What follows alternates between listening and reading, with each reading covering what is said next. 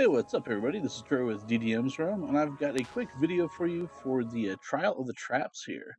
This is during the days of the Dungeon Master, and thought I would show you a quick couple little tips for this as you run through it.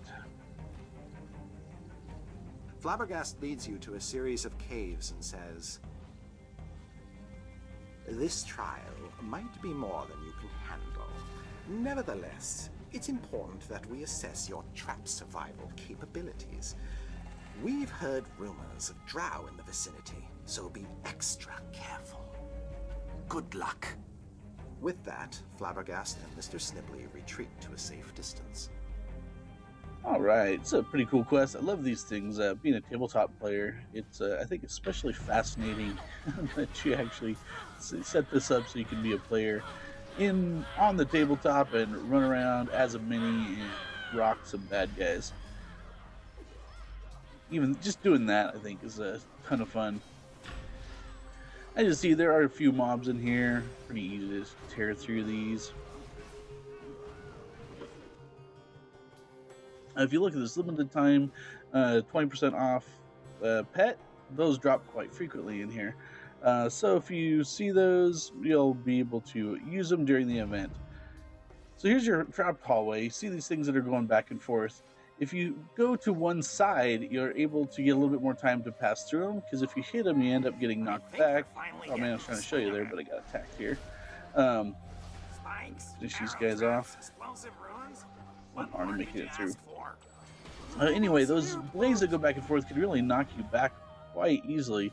So if you stick to one side, that gives you a little bit more time to pass through them. However, if these blades are just making you too mad, then you can just actually run down the spike side. You're going to get some injuries anyway, but that is one way to bypass them without worrying about it. You might as well just go through injuries in this one, unless you're lucky enough and are a VIP where you don't get injuries through those, then you are good to go. Between each of these little trap things, you'll see that they have a few mobs to fight. Everything's pretty easy in here, though. Since this whole thing was designed when the cap was 60, you get leveled back down to 60, so if you're over that, your gear is pretty awesome. Alright, here's one spot that I really like. These D20s that come bouncing down through here. I would like to be able to purchase some D20s of that size, because I think they can be quite useful with players at my table. But there's kind of the standard little rock tumbling down the hallway here, and they've got the D20s bouncing their way through. There's some mobs here. You can stop and fight them. As you know, I have the Wanderer's Fortune. I do all the Dragon Horde enchantments. So I kill everything, because all that does is fill my inventory with refined stones, which, as we all know, we need more. More. Never have too many. See, I told you like another one drop there.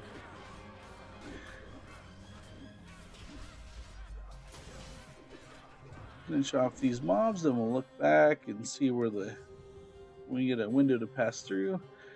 You can see it goes pretty quick, especially with my slow tank, but it's not too bad to dodge them.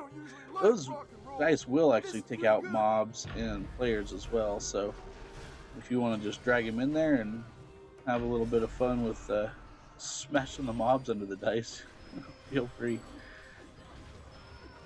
Alright, so this is the first of the two real bosses in here. We're going to come into the Drider's room. Now to make sure everybody gets caught up with us here.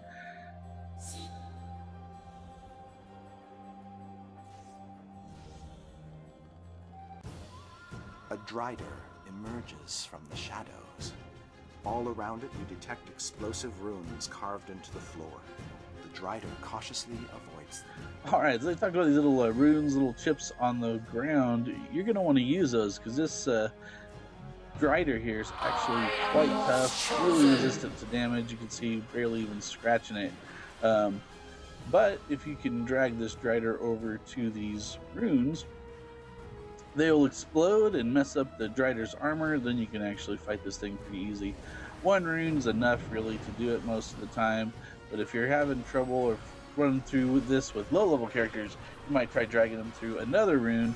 You see another one pop up there to the side, and you can lower their armor even more. Oh, there you go, bam.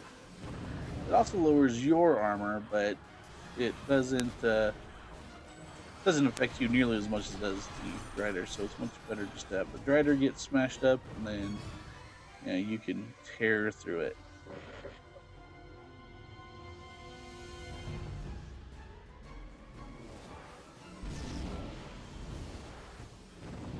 As you kind of playing around, dragging the Drider through a bunch of different things, and her armor is super duper messed up.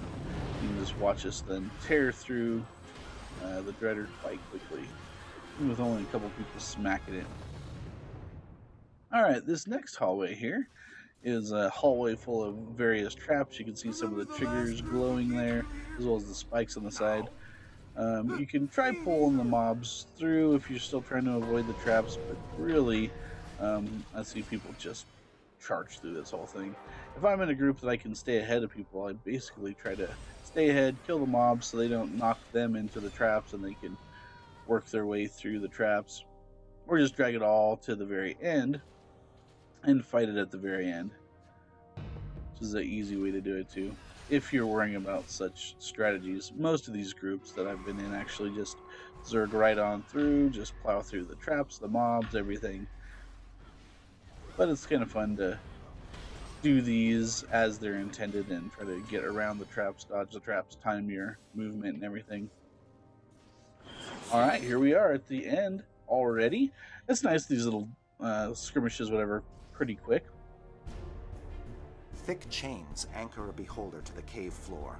The beholder tries to free itself, and the chains don't look like they'll hold it much longer. There's nothing too special about this fight. Stay out of the big red areas and beat the beholder down. There's no special trickery that you need to do. Just try to let your tank be on one side and take the brunt of it while everybody else tears through the beholder. It's kind of cool. The chains break off as his health goes down.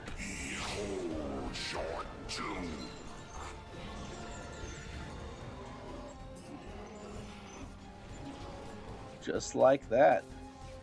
And we are done. The beholder's eyes widen with shock and awe as its life comes to a sudden, unexpected end. It spits forth expletives as it flops down onto the cave floor.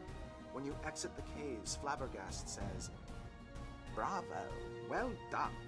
Were I a betting man, I would not have expected you to survive that last challenge." Alright, so make sure you grab your loot when it pops out here. You jump out. This is where you can get some of the rare stuff, some companions, that kind of thing.